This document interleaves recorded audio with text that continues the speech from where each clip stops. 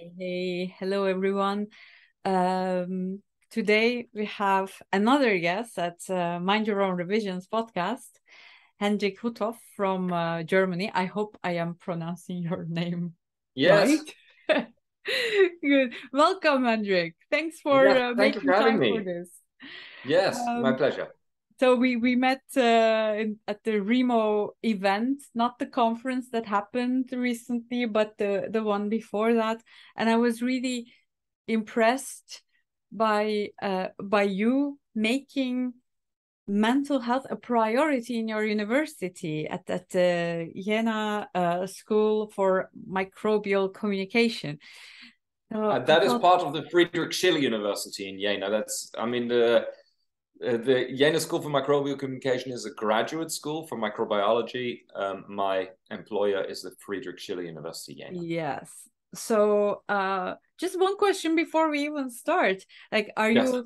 you have a kind of service that you developed with regard to giving mental health first aid to mostly PhD students, I presume, but all researchers that would need it. Is Yeah. this for only your school of No, graduate school or the whole university?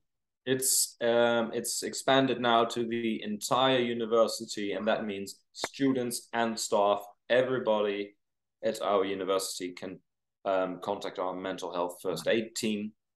And that's for anybody who struggles with their mental health or well-being. They can contact us. We always try to make it clear we are not therapists. We don't make any diagnoses, but we are trained as mental health first aiders to assist anybody who's in distress and see if we can find the right solutions together. Amazing work. So thank you for that, and thank you for like opening the way to many other universities that never thought of doing such a thing. So I will definitely try to bring that to Belgium as well. But that is not the topic of conversation today. Before I mention that, I want to introduce Hendrik. Like, who is he? Yeah. Well, Hendrik is the head of education at the Jena School for Microbial Communication, as we said.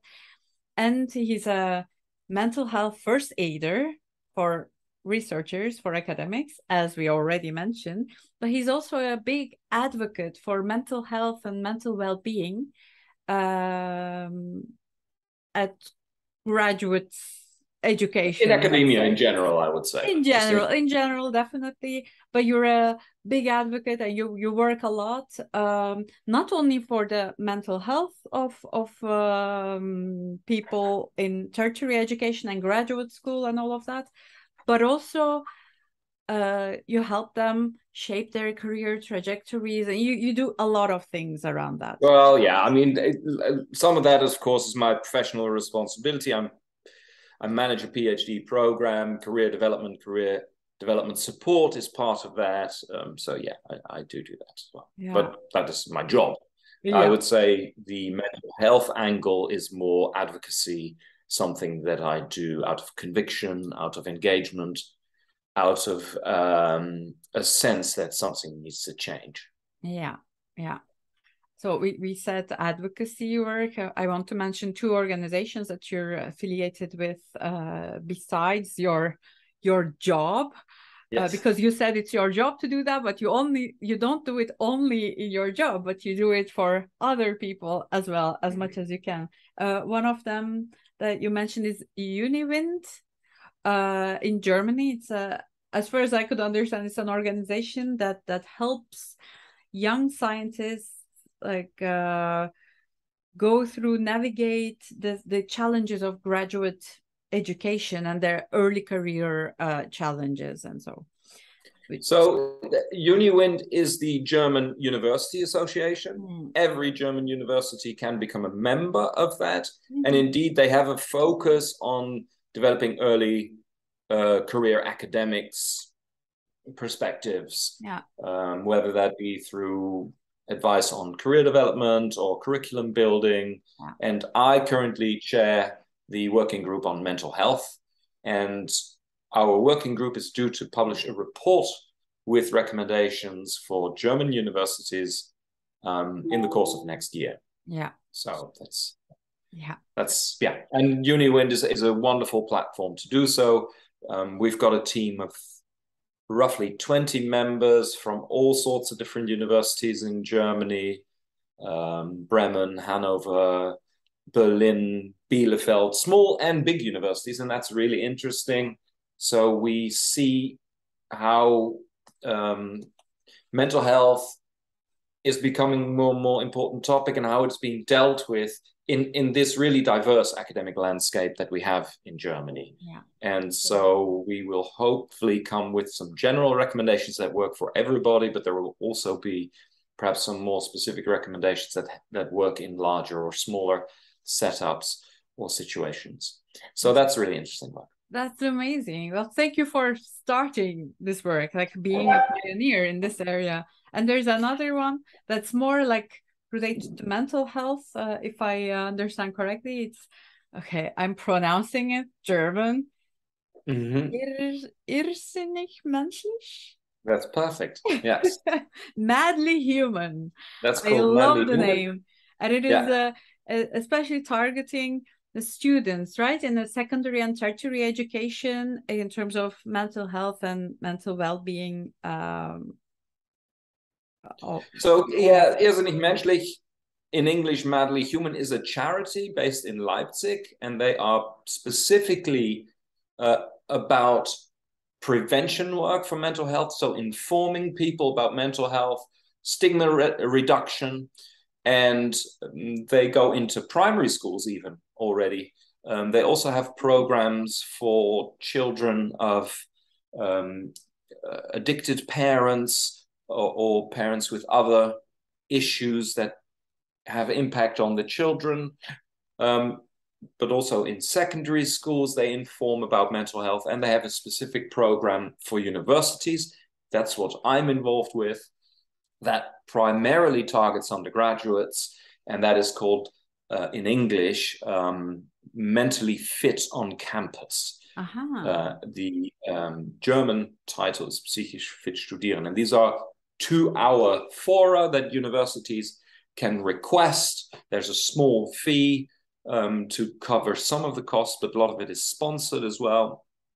And that is a 2-hour forum where we inform about mental health risks and warning signs, but where also at every forum there is somebody with lived experience present who normally during their student years or so would have had a mental health condition and talks from the personal perspective about what that means. And in that capacity, I'm part of the team because during my master's and PhD, I had a mental health condition myself, which was an anxiety disorder. And I just want to make a quick note because today's chat, I understand, is not really going to be about mental health. We want to talk about toxic working cultures, but the two subjects often go hand in hand.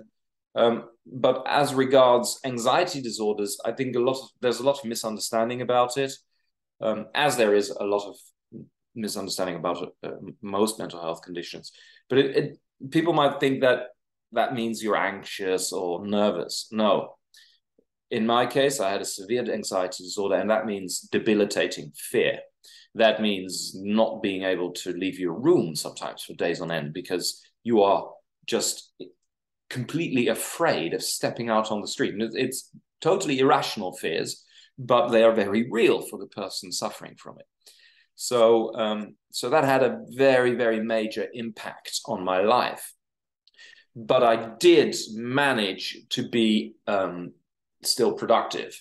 And that is, I think, quite often the case, particularly at universities. You have very bright people who, despite a condition that really impacts them, find ways of still passing their exams, still making a master's degree, still getting a PhD.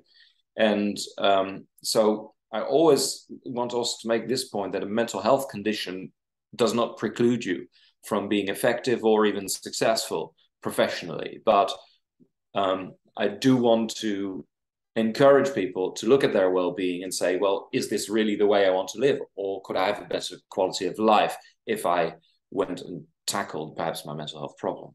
Exactly. That's so true. I also had a similar lived experience with that.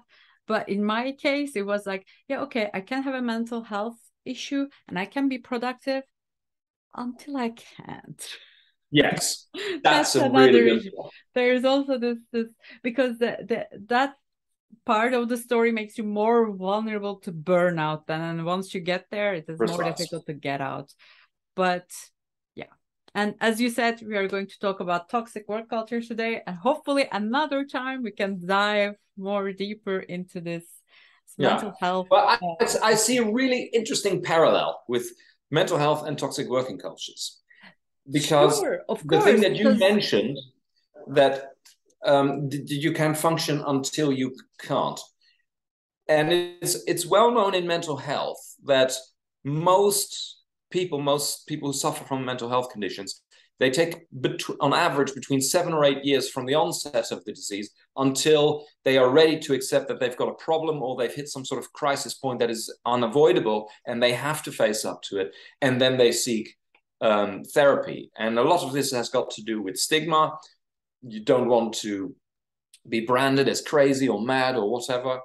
And so that acceptance of having a mental health condition is extremely difficult. That was actually, for me, the most difficult, the hardest thing to accept. And once I did, actually, then everything went better. I found the right therapy, and actually, my problem was fixed very quickly then. A similar thing happens, I think, in toxic working cultures. It takes a long time to realize that it's not you who are at fault in this, whatever is making you unhappy at work, but that it is actually the environment or the boss or certain colleagues. And certainly in academia, we tend to look at ourselves and think we're not good enough, and you know, this is science after all. This is the front line of knowledge. It's never going to be easy. So I think we often downplay the red flags that are out there, and I feel pretty confident in saying that a lot of people stay in toxic working environments in academia far too long.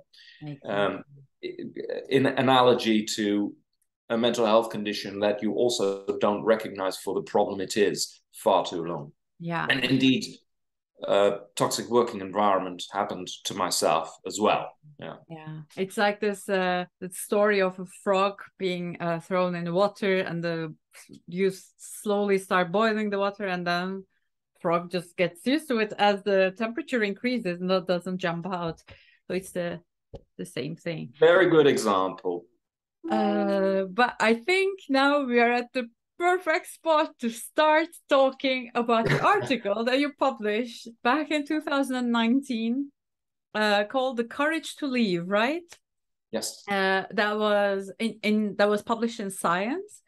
Yes, that was part of their Working Life series, where every week they have a scientist discuss any personal aspect of their professional careers. Yeah, but unfortunately, at that time, probably it still is, this like toxic work cultures, and leaving such toxic work cultures would be seen as a personal thing, right? It's not it's not systematic. It's just, yeah, tell us about your personal difficulties.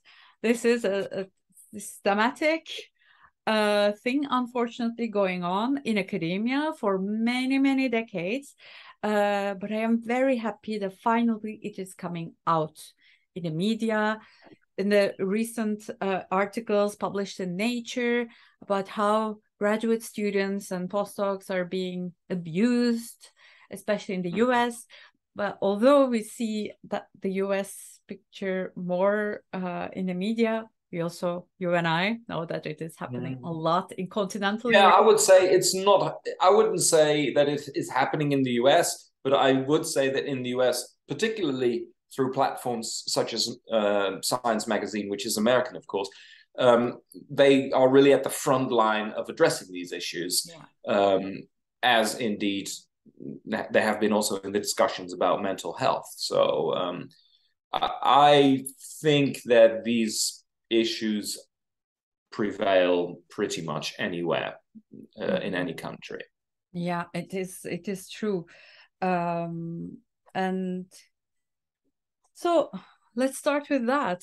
I went through your article, and some of the things that you mentioned, I could see that they're so universal. I could totally relate to it myself. And I'm a burnout coach, where lots of academics come to me with struggles around burnout, but burnout never happens on its own. So there's always this toxic work culture involved in it, unfortunately.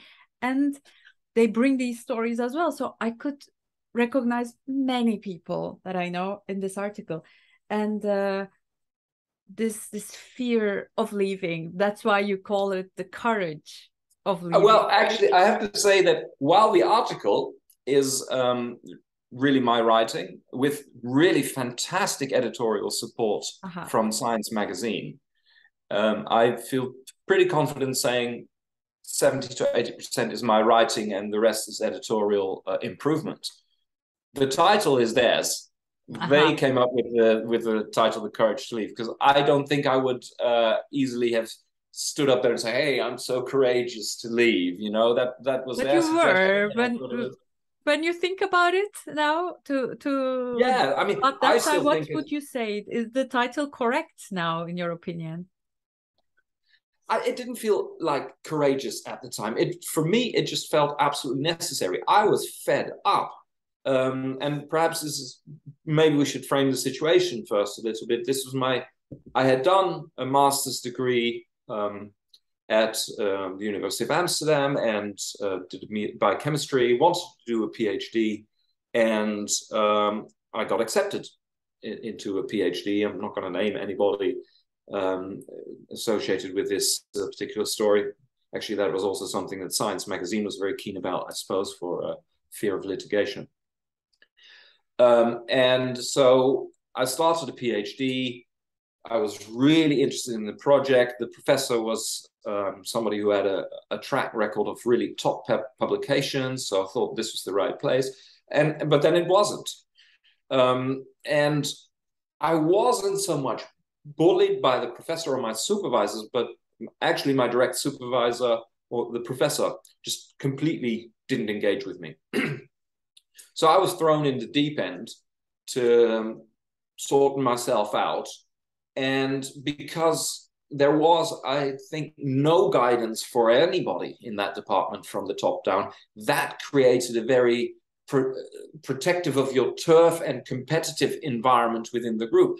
So as a new person, you weren't inducted into the procedures or where you can find things, how things work. You just had to sort out everything for yourself. And people were very protective of the things that they had achieved for themselves, probably because they had to achieve them all by themselves. And it made it for a truly horrid collegial atmosphere. Now, that's not to say that I disliked everybody. There's a number of people that I really liked, and very nice people, but just the culture, the atmosphere in that group can really adequately be described as toxic. And then, so I started there, and it took me about 3 months until I hit my breaking point, and that is quick. Until I realized that this wasn't it, and that I wasn't the problem. Because that's the first thing you do, is you say, well, you don't know this working culture yet. You're just starting this trajectory as an academic. Academia is hard. Science is hard. It's not really supposed to be easy. So you start to lay blame with yourself in the first instance. What doesn't kill you makes you stronger. Well, I mean, that is very much true of how that whole episode unfolded for me, because when I then made the decision for my own and say, no, I am not going to accept this and I am leaving, goodbye, that is still one of the best decisions I've ever made in my life. That it felt immediately good. whereas the road to reach that point was extremely difficult. And I do want to elaborate on that, because even with friends and family, and I do describe that in the article as well, you say, I don't know, things are a bit weird there. And they are all, well-meaning, and my family is incredibly supportive, but they were like, well, be patient. It might get better with time. You might have to just apply yourself a bit more. And but when I hit the point and I said, this is unacceptable, my family was completely behind me. And when I left, I hadn't a new job lined up. I basically left one day and I was at the unemployment office the next day. And after that, I think I spent some time waiting tables or something, or cleaning toilets. I don't know, just whatever to get some money coming in. But I had no backup plan. But I knew that this environment was not good for me. Mm-hmm. And a key thing that happened, that was really the straw that broke the camel's back, is there was a technician in the laboratory. She was a difficult person from the start. And one day she came running up to me, shouting at me for breaking a piece of equipment. I had never even touched that piece of equipment. So it wasn't a case of asking, hey, have you used this piece of equipment? Have you not done the proper entries into the logbook? Have you not flagged the fact that there was an issue? No, it was an immediate blaming the new guy kind of culture. And that was it for me. That night on the way home after work, and I described that in the article, I found myself crying on the way home. And that's when I knew I can't be doing this. And the next day I said, I'm leaving. And funnily enough, after I did, there was a young PI that they had recruited, and he had worked as a postdoc in Oxford, and he was supposed to set up his own research group there. I think a week or two later, he handed in his notice as well. And then that whole department fell apart. And in the end, the professor was fired. It also turned out that my PhD position had become available because the PhD before me had left that department owing to burnout. So this was absolutely systemic. And suddenly, the HR department was very keen to talk to me, and wouldn't I accept certain interventions that would allow me to stay. And I said, no, absolutely not. I am out of here. I don't know what I'm going to do. I might never be a scientist again, but I'm not staying here. And as I said, that is to this day one of the best decisions I've ever made. Yeah. I want to say something about the time limit there. 3 months, very quick to come to the realization that something is wrong. And that is what really saved me, because a 3-month gap on your CV is something quite easy to explain away, particularly if you've just finished your undergraduate degree. At interviews, I just turned it into, I've been backpacking, chucked some clothes in a backpack, got on the train, and I had done that for a certain amount of time after my graduation, but not as extensive an amount of time as the gap in my CV would suggest. But that is, I wasn't lying. I simply wasn't telling the full truth. The problem, if you stay in a toxic working environment too long, I see there's a number of problems with that, actually. Primarily, I think the greatest damage you do is that you, in effect, condition yourself that it's okay to be mistreated, and it is not okay to be mistreated. You condition yourself to accept what are unacceptable conditions. And I've seen it often, and I think in particular postdocs, but PhDs obviously as well, are very vulnerable to this, where they say, well, I'll just stay here until I've got my paper published, and then I will leave, because then at least I've got something.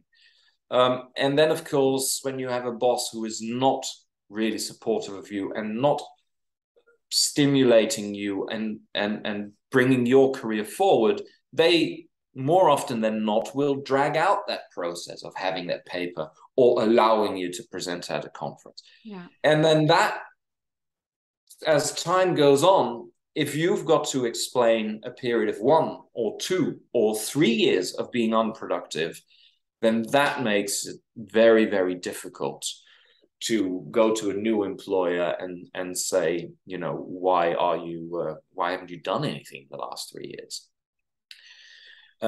Which of course isn't true, but you haven't done anything to show for. So and I learned from my experience. I'm breaking you there. Don't forget what you're gonna say, but there's this other situation too, where people say, okay, I'll just publish and then leave. But then that publishing one article turns into 2, and that turns into, I'll just finish this thing. I'll just like bite my teeth and go through with it. And it just becomes worse and worse and worse, right?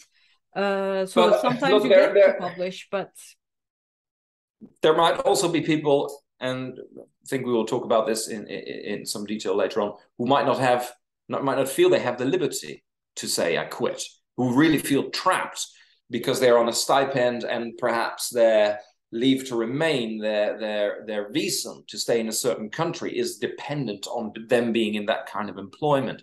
Okay. So I'm not saying that what I did works for everybody, but retrospectively, I'm extremely happy that I didn't stay there for a year or 2 and maybe suffered a burnout and then needed another year to get over that, or to get disillusioned with science altogether and not wanting to continue with science. And that was a real risk. In fact, when I walked out, my first reaction was, I'm done with this. If this is science, I don't need it.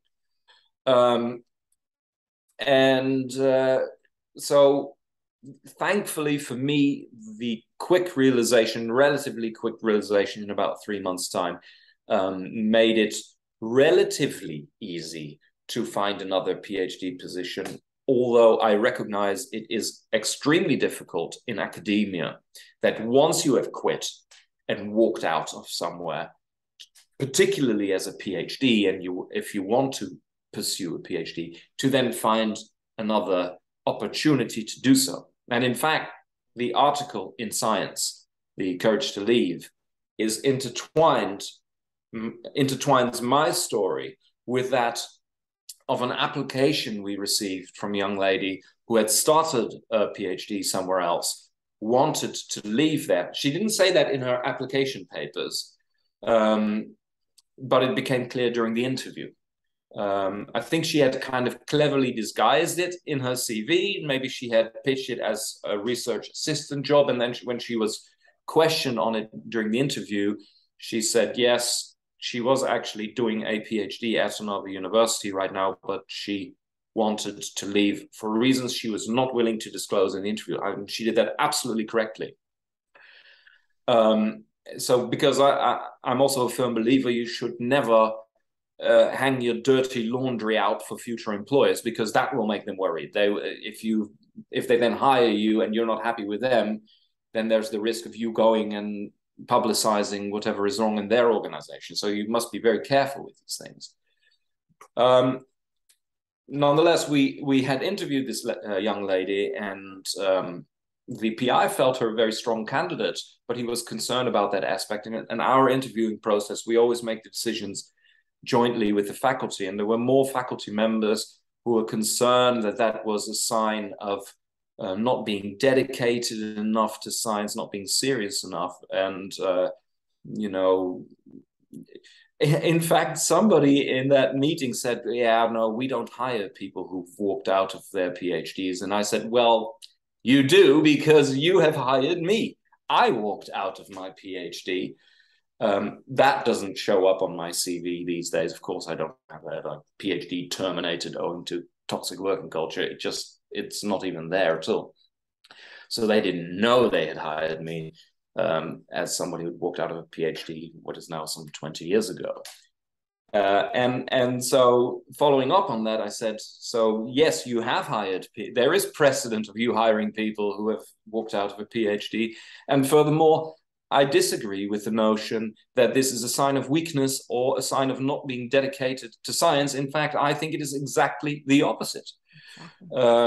And that a person who has had just bad luck, very much deserves a second chance. And she, in the interview, has shown that she is very well suitable for the position. So we shouldn't count that against her.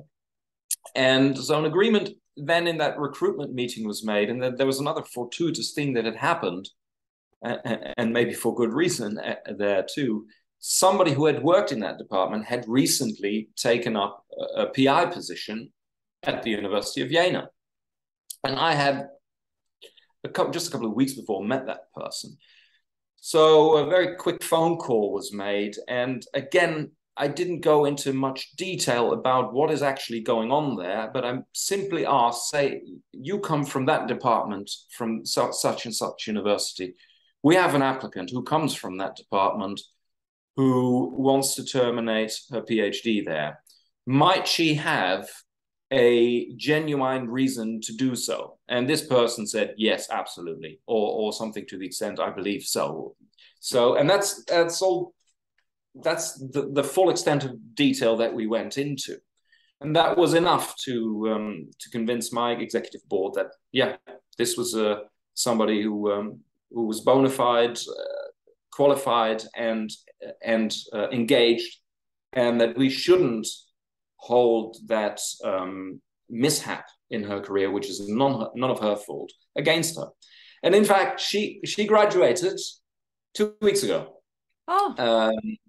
And in Jena, we have a tradition. There is a statue of the founder of the university on the market square, where he stands with a sword. And everybody who graduates from the university, and I don't think it matters which degree, is supposed to throw a wreath, like a ring of, like a bouquet of leaves, basically. Some might have flowers on it, but it's a ring, and then you have to throw that ring over the sword. So we did that, and it was a great cause for celebration. And she, did a great PhD.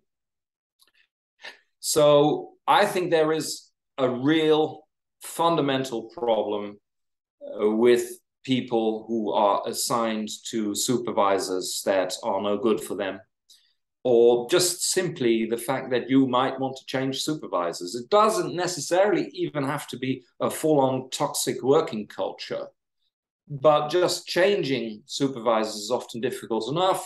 Of course, this more often than not is mandated by the funding structures that underlie the employment or the reason the person is in that group. But I know of many instances where it's not a good match. And I've many friends in other industries. I've one friend in particular in the financial industry, and I think in 1 year she might have changed her job 3 times because she didn't like her team. That did not stop her from finding a new job in her industry. And actually, new employers were very keen to have her. She had all this experience with all these different companies. But it's an absolute taboo still in graduate education and in academia in general to just say, I quit. I'm not doing this. And I'm going to, try my luck elsewhere. Because senior scientists do sway power over the kind of recommendations that you get. I am aware of stories of vindictiveness where somebody applies elsewhere, the PI calls up, says this is a horrible person, boom. When they were just close to signing the contract and suddenly everything falls apart, Yeah. Because in the outside world, let's say, like in the finance or whatever, you're working in a bank, you just say, okay, I quit and I go start working in another bank. Yeah. In a university, when you quit, many people think that you're quitting academia, you're quitting science, you're quitting, that whole career trajectory that you wanted to start in. But that's just a change of job when you look at it. Yeah, exactly. I think we should treat it much more like a change of job. And by maintaining this taboo over quitting, we are perpetuating fertile breeding ground for toxic working environments, because at present it is a pyramid scheme with professors sat at the top and calling all the shots. And in Germany in particular, professors have almost unlimited power over the people in their teams, because not only have the professorship, and that is a permanent position at the university, but by and large, they also have a civil servant status, which makes them even more difficult to terminate, even when their behaviors are demonstrably non-kosher. And there is a case. Yeah, it happens everywhere. There's a case in his recent magazine Zeit Campus described this, a magazine of the German newspaper, the Zeit, a case in the University of Göttingen of a professor who used to beat his PhD student with a cane that he had lying around in the office. He used to hit them. And and all of them thought they were isolated cases, because he'd also managed to create an environment where people didn't talk with each other. And this case went to court. These people took him to a civil court, and the judge in that case decided not to hand out a sentence more than 11 months, because if you would have crossed the threshold to a prison sentence of 12 months or more, then you automatically in Germany lose your civil servant status. And so the judge decided not to give a 12-month sentence, because he felt it was not his responsibility to jeopardize this person's civil servant status. I reiterate that this was a man who was beating females with a cane, and still to this day maintains his employment contract at the University of Göttingen. There was another case at the University of Erfurt, here in the state of Thuringia last year, of a professor who has been convicted in a civil court for sexual misconduct against his students. So he was convicted. There also, the university is finding it impossible, due to the details of German employment law, to get rid of him. He still maintains his working contract at the university after and this sexual assaults happened at the university. In essence, he would demand sexual favors for passing courses and that kind of stuff. And still the university is unable to fire this man. So there is a lot, and I'm convinced it's only the tip of the iceberg, that is wrong with the extreme hierarchies that we see in academia. And that, coupled with this absolute taboo to say, I'm leaving, because almost invariably that reflects badly on the person who says, I've had enough. And almost invariably it's their chances that are compromised. And this absolutely needs to end. Exactly. And I want to actually even want to bring the university administration into this, not only in terms of closing their eyes to all of this is happening and not terminating contracts and doing all of that. There is also, there are so many inequalities and so much unfair treatment towards PhD students as well as postdocs that I'm aware of. For example, in Belgium, a postdoc, it is a good escape route for everyone. Depending on where you're getting your funding, you have right to certain things or not. And you think you are starting a new academic job, a PhD or a postdoc, thinking that, okay, I will be able to teach, or I will be able to organize this and do that. They can just come to you after a few months and a year. Oh, you just mentioned you want to do that. Well, your contract doesn't allow it. The people earn different salaries. Yes. People are stripped of certain opportunities. And unfortunately, a lot of this has to do with you being a native from the country versus from outside. Sometimes it is as simple as EU versus non-EU. But I also even see cases where you are treated differently if you are from another country within the EU. Like if you're Belgian, okay, you can do this and that. But if you're German, you can't. That's one of the things I also witnessed recently. Yeah, I mean, sadly, I also know of examples of discrimination and racism, and these are very much deficits in some people's personal behavior, but the Exactly. structural problem that is really specific to academia, that some people are on stipends, and that creates complete inequality among the PhD students. Some of our PhD students have working contracts, some of them have a stipend. Those who have a working contract, when that contract terminates, they have rights to unemployment benefits and other social support. Those who are on a stipend basically get a couple of months to bugger off out of the country before they get deported. Yeah.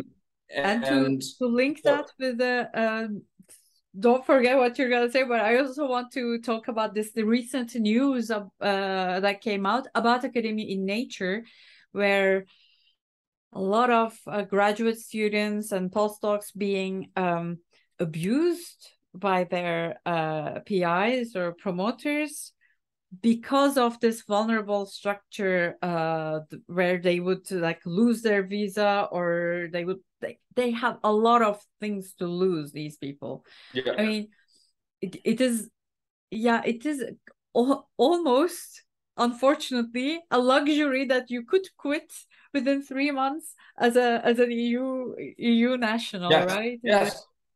That's right. If my situation had occurred somewhere else, maybe in the United States, and I was on a stipend rather than on an employment contract, maybe I would not have found it so easy to make my decision to just walk away. To be honest with you, all those kind of ramifications didn't feature in my thinking when it happened to me. I was just fed up, and I'm a person, even though I'm a scientist, I'm very much guided by my emotions and the decisions that I make. And if I've had enough, you will know that I've had enough, and I will behave accordingly, which by and large has served me well. I don't tend to crop things up too much, and having gone through this experience of making a choice for my own, and having thankfully come out the other end successfully out of it, was, yeah, it shaped my character in the sense that then I suppose I also had the confidence to stand up for this person in our recruitment meeting, where I just won't stand for these things, and I will speak out against them when I'm involved with them. Exactly. And I want to commend you for that, cases. because people like you who make it, quote unquote, in some way in academia, even after going through such experiences, they are the ones who can change the system inside, from the inside. Otherwise, with the current way things are organized, you know, the certain special statutes of statuses of universities that have a lot of advantages, but also a lot of disadvantages in these cases, it's difficult to really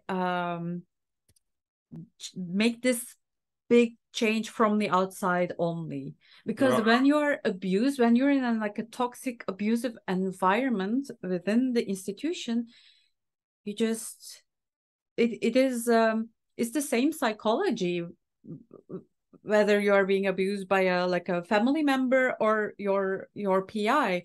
You just say, okay, this is not happening, or I can't say it out loud, or I don't know if I am imagining things or not. Yes, that's and that is the same problem that I referred to before, the acceptance, and that where I drew the parallels with mental health. Is this my fault? Is it somebody else's fault? Is this even wrong? It's wrong? Yeah. So difficult to understand for somebody who's not in that situation, that you can ignore all these warning signs and even whitewash them for yourself, and even tell your environment that everything is fine when sometimes they might clearly see that things are not fine. And that's incredibly difficult. I do see some signs of things getting better. You mentioned this Nature article, which also describes the situation of a certain professor who won't let his or her student or postdoc, I don't recall the details, go on holiday, and then threatens that if that person were to go on holiday, the stipend would be terminated. That article came out, a couple of weeks ago, maybe 3 weeks ago, maybe August of 2022. August 10th, August. but there was one like from August 10th, but there were like several that came. Yeah, there was an accompanying article about what can postdocs and PhDs do. And the tenor of that article is mostly report this stuff. You must report it. And even it's tough, but because this is a game for the long haul, we are really having to reshape a research culture that we know is suboptimal. There's a 2020 report from the Wellcome Trust on research culture, and it makes for shocking reading. The vast majority of researchers at all levels are very unhappy and disillusioned about the culture that they work in. So this is not something we're going to change from one day to the next. And I totally understand the perspective and the sad reality of the fact that when you report something, that might not necessarily yield the results you want for yourself at that time. I'm also involved as an advisor of good scientific practice in some ombuds procedures that go on at my university. And I know that it will always look like the student is in the empower balance, and they are. But reporting will, in the long term, build up a body of evidence against certainly repeat offenders. And I've already mentioned the Wellcome Trust. I was, as a researcher, funded by the Wellcome Trust for many years, and they're a wonderful organization. I wouldn't mind to be affiliated with the Wellcome Trust for the rest of my life, but you know, my journey has taken me in different directions, and I'm happy to. That's all good. But Wellcome Trust, I think, is really, I look to the Wellcome Trust as the exemplary funder in the world, period. And they have made moves to include that any applicant for funding at the Wellcome Trust, any PI, must submit a statement from their university that there have not been any investigations or accusations of misconduct against them for, you know, preceding their application. Or if, and I don't know the details of those forms specifically, but they do inquire now into the background of the PIs, specifically as regards their behavioral conduct. And I think that is absolutely the way to go. I think hopefully all funders will adopt such a model by the example set by the Wellcome Trust, because we can no longer have this situation where clear cases of misconduct, and I've described some excesses of that just a few minutes ago, are accepted because that scientist brings in a lot of funding. So I see a clear responsibility there from the funders that we must tie scientific success in with proper behavioral conduct as well. And I see the signs happening there as well in Germany. Germany in 2019 launched or issued its new guidelines for good scientific practice by the German Research Foundations. The German Research Foundation, that is the public funder for research monies, let's say, funds.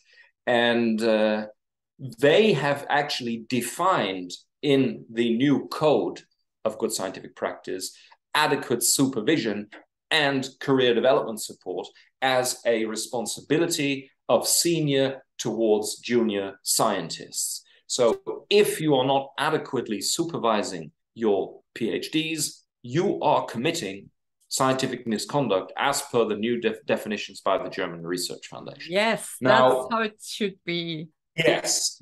So happy to that make this part of a lived practice, again, is a long procedure. The period for universities to implement those new standards keeps getting shifted because there are problems and people are arguing about it. But I have no doubt that it will go through eventually. And it will, as the German Research Foundation has stated, become a prerequisite for obtaining their public funding for science to adhere to this new code for good scientific practice. So I see things are moving in the right direction. The DFG stands for German Research Foundation, Deutsche Forschungsgemeinschaft, has not gone as far yet to say we basically want a certificate of good behavior from our PIs before they get funded at all, like the Wellcome Trust has done. But I'm hopeful that we will see more and more funders taking on that model. And I see specifically a role for the foundations, such as the Wellcome Trust. But there are many wealthy foundations that support funding, and they can relatively easily decide to include such a requirement in their funding requests. Because they're a foundation, they set their own statutes, and if the scientists don't like it, your problem. Don't apply for the money from us, you know. The German Research Foundation or any public funder has another issue there, because as scientists, you're also part of the public. The public is part of that debate, and it's a lengthy political process to set new standards. But wealthy foundations that fund research, I think, are in an excellent position to drive the improvement in research culture forward. And I see the Wellcome Trust really, once again, leading the way there. Yeah, that's amazing. I really hope that I don't know if this is taken seriously at the level of like EU funding, research funding organizations. There are several organizations that fund research at the EU level. Mm-hmm. But I am aware of many professors who bring in a lot of money from such funding organizations who have terrible track record, and they don't get fired because they bring in this kind of funding. Yeah, I think the bigger the organization, the lengthier the process will be to really affect change, and so getting this through on an EU level is something that I don't even know how to advocate for that or to lobby to make that happen. So, well, raising awareness via this chat, even, I hope that's a step towards. Yes. If any Eurocrats out there are listening, guys, we need your help. Something needs to change here. Definitely. One thing I want to go back, Hendrik, you mentioned when you were telling your story of leaving this PhD within 3 months, you uttered the word warning signs several times, like throughout this conversation as well. Can we talk about these warning signs a bit, so that some of our listeners who might be thinking, yeah, but my situation is kind of in between, or I don't know if my work culture is toxic, or maybe this doesn't count, so that they also get a wider view on things. Because I really love the fact that the German funding organization that you mentioned, the DFG, said, okay, even leaving a PhD student without guidance, that is misconduct. That is awesome. So we can start with that. That's a big warning sign. No guidance. You are left all alone. Even that counts as something. Yeah, but I mean, there again, it's hard to draw a line. It's important to realize that the new guidelines by the German Research Foundation set a standard, but every case is an individual case, and somebody's requirement for guidance or supervision will be very different from somebody else. And some people are extremely capable of being left alone and doing that, and they work best that way. So you can't set these things too much in stone and say, hey, you should at least every week have a meeting with your supervisor or so. Disciplines and individuals are different. Warning signs for me is, I think when you're really when you start to question, is this the right thing for me? That should be a warning sign in itself. Okay. But that doesn't necessarily mean you're in a bad situation. That might mean that there are unagreed on or unspoken expectations or different expectations. I have quite a few students, PhDs, have come to me over the years and said, hey, I've got a bit of a problem here. I want to do this, but I couldn't possibly ask my supervisor that. And I said, why not? And so I think there's also the case from the PhDs and the postdocs, this perception that there are certain matters that they can't discuss with their supervisor. And of course, there are always, there is a line where it goes into the private where that's not appropriate. But if it is anything professional, I think it is often the case that people are too reserved in saying, hey, calling up the supervisor or sending an email saying, hey, I've got this and that thing. I'd like your advice on, can we schedule a meeting? So in these cases, I've often asked when a student presents a problem, say, have you spoken to your supervisor about this? And more often than not, the answer is no. And then why not? And then we cut through the debris. And so, yeah, so often you find there really isn't a bona fide reason why you wouldn't ask or discuss it with your supervisor, except for your perception that that's simply not done. And in quite a few cases, we then, with that student, went through like, okay, let's imagine what would happen. Let's play that you're asking the supervisor and I'm the supervisor. Let's play that through. And so when we've done that, they say, okay, I feel confident now to ask. And then quite often, a few weeks later, I get the response saying, yeah, I did talk with my supervisor and it wasn't a problem at all. So it's uncommunicated differences in expectations that are very often a problem. And I would really like to differentiate that from toxic working culture. And a toxic working culture is if you have made attempts to talk about something and that is just being dismissed, or people won't listen to you or won't take you seriously, then what business have you being anywhere where you're not being listened to? I don't know. Exactly. That's certainly my philosophy going forward. I mean, exactly. Right. And finally, I also want to ask this as the last thing before we close this interview. You mentioned somewhere in the middle that you're a person who acts on their feelings. And you said, okay, if I don't feel okay, like if I sense that there's something wrong with this, I leave. And I also want to talk about the importance of this, not dismissing your intuition that there's something really wrong with this work culture and there's something toxic. And I must add to that, though, that one should not fail to test your intuition with rationale, particularly for somebody who's had an anxiety disorder, as I did. My life was dominated by irrational fears for a long time, and I needed to break that cycle too. And I did that with cognitive behavioral therapy, which trains you to look at the rationality of a situation until the problem dissipates.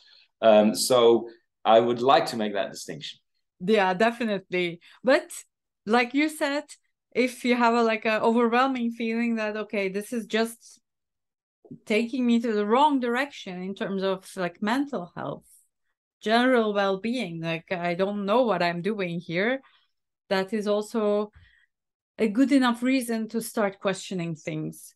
Because many people also, there's a lot of gaslighting going on as well. Oh yeah, you're imagining things, many people say. Or like the parent example. In my culture, where I come from in Turkey, the obvious answer from my parents is always, yeah, but be patient, like yours. Nobody had it easy. It is gonna be difficult anyway. So I'll be respectful. And that is the problem. Yeah. And that is also what I see if this culture is perpetuated, because I see a lot of PIs who are in that position. They basically are mirroring the behavior perhaps of their PIs. And, you know, if they struggled all this way to make it to a professorship, and a student complains to them, then it's quite likely they might say, well, you know, you don't know what I had to do until I got to where I am. So in that way, the behavior becomes self-justifying. And that's a cycle we absolutely need to break, you know. Yeah. And that's a great way to end this conversation. If you have anything to add, go ahead. Otherwise, have I anything to add? I feel like being put on the spot now. I've never had a problem talking except when I've like asked to do a closing statement. No, I've really enjoyed our chat. And, you know, I probably didn't give you a whole lot of opportunity to get a word in, but that's yeah, the point. really I'm interviewing you, right? This is like your hour to talk. And lastly, if people want to contact you for whatever reason, they feel moved by this, or they want to contact you, if they're at a university in Germany, okay, how can we start? I mean, you can find my contact details online. You actually raised a very interesting point there, because when my article got published in Science magazine, that gave me an international exposure that I really wasn't prepared for. And suddenly my inbox was full with people who were in similar situations, in toxic working environments with abusive supervisors, and were looking at me as somebody who would come out of that and perhaps had all the answers. And sadly, I don't. That was at first became a very difficult period for me, when I had all these people from all over the world writing to me with the most tragic stories. Please help me. And they were really pleased. And I then developed a mechanism of dealing with that, where I said, well, okay, if you've made up your mind and you want to get out of this situation, let me see if I can help you do that in the best possible way. Why don't you, for instance, send me your CV or your application letter for the new job that you'd like to be part of, and we can see how we can turn your current situation into a positive to present to a potential future employer. That was a lot of work, so I am not suggesting that all of your listeners suddenly send their CVs to me or so. So I'm going to be a little bit cautious, but I can be found online, and the persistent will find me. Okay, let's leave it at that, with a little air of mystery around you, how you can be found. I must say, it's very easy to find you online. You're everywhere talking about mental health in academia and toxic work cultures too. Thank you so much, Hendrik, for joining me today, for sharing your story and your views. And let's change academia one step at a time. Thank you for your work. Thank you for your work and for giving a platform to these very important subjects. Thank you so much. See you.